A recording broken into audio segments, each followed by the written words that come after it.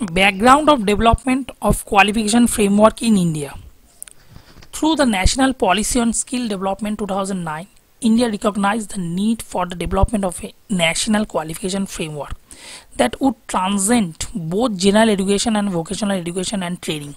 The policy envisioned that the framework will stimulate and support reforms in skills development and facilitate establishment of nationally standardized and acceptable and internationally comparable qualifications.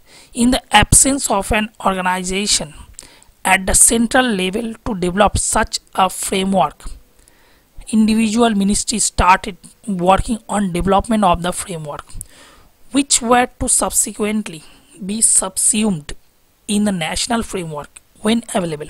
The Ministry of Labour and Employment developed the National Vocational Qualification Framework (NVQF), and the Ministry of Human Resource Development developed the National Vocational Education Qualification Framework (NVEQF).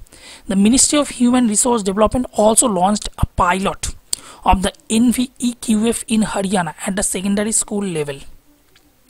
Realizing the need to have a unified framework, an inter-ministerial committee was formed by the Cabinet Secretariat to use the work already done by two ministries as the foundation of National Skill Qualification Framework. With the formation of the National Skill Development Agency (NSDA), the mandate to anchor and operationalize the NSQF to ensure that quality and standards meet sector-specific requirements was transferred to the agency.